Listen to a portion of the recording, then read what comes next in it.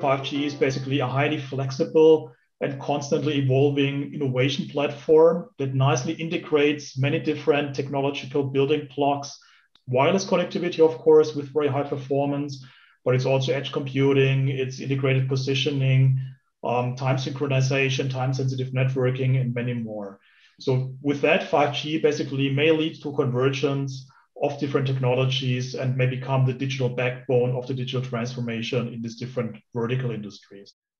A new generation always creates inflated expectations.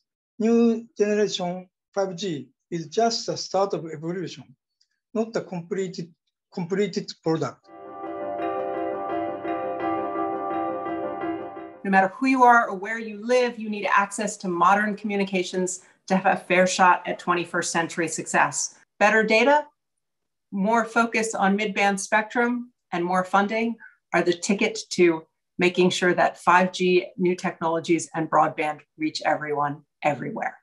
How do you generate the necessary resources that are required to massively deploy the infrastructure that is necessary for this service? So that's a key challenge for decision makers, for investors, for companies that are operating in our region, as well as affordability of the service itself. We still have economies that are fairly elastic in terms of, or sensitive in terms of pricing of services or terminals. And so any slight increase, would be felt across the board. I think relying on technology to close a gap is for me, a tricky issue. I think gaps are dependent on the sort of economic factors that are at play.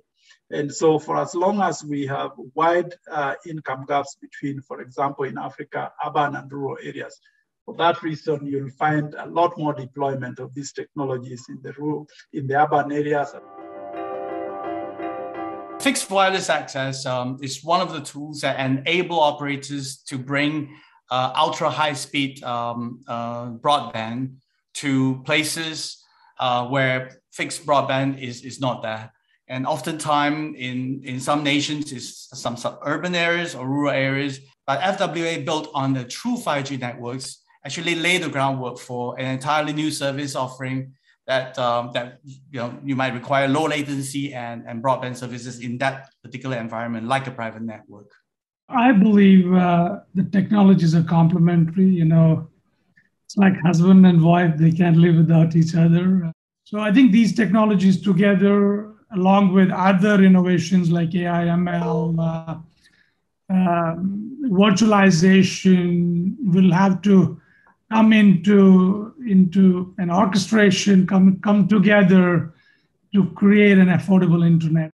So skipping from 3G to 5G might be one of strategic ways to introduce the latest technology to the market, boosting up the domestic market economy. However, in order to build 5G network without 4G, 5G standalone architecture should be introduced. In summary, leapfrogging from 3G to 5G could be an option to introduce the most advanced wireless communication technology quickly in the market. But it seems to be a bit premature at this moment, economically and technically, in particular in low and middle income countries. It is crucial to have a strong scientific system that can ensure that 5G provides the benefits without sacrificing health and safety, providing rules that will ensure protection against all adverse health effects. And when I say all, well, in essence, the guidelines are a set of rules that, providing they are adhered to, they will ensure that 5G will not cause any harm. So the issue really becomes one of risk communication rather than health mitigation or exposure mitigation. When it comes to network security, the threats are real, the stakes are high, and our defenses need to constantly evolve and improve. And this is especially vital as we transition from next generation networks like 5G, and they're going to connect so much more in the world around us. We will see extraordinary opportunities from those connections, but we'll also see real vulnerabilities. use of big, massive data analytics, machine learning algorithms, very powerful computing infrastructure, maybe some of the key enabling elements. Telecom operators have been leveraging massive data such as traffic information, user location, service destination. So it's very easy to define a use case with 5G. The only thing that matters is really the business case.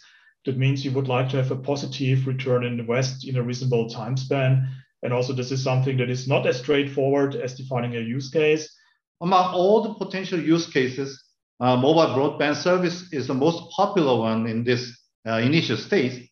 And there is another popular area where 5G is considered to give differentiated use. There is a private network use case. Even though we already have had private LTE service commercialized in the market several years ago, 5G is to give more enhanced features and performances to enterprise, like more enhanced security, or dedicated network resources, or network slicing. So regarding this use case, we have 5G coverage in large factory sites like ship manufacturing, harbors, remote islands where 5G enabled telemedicine services provided.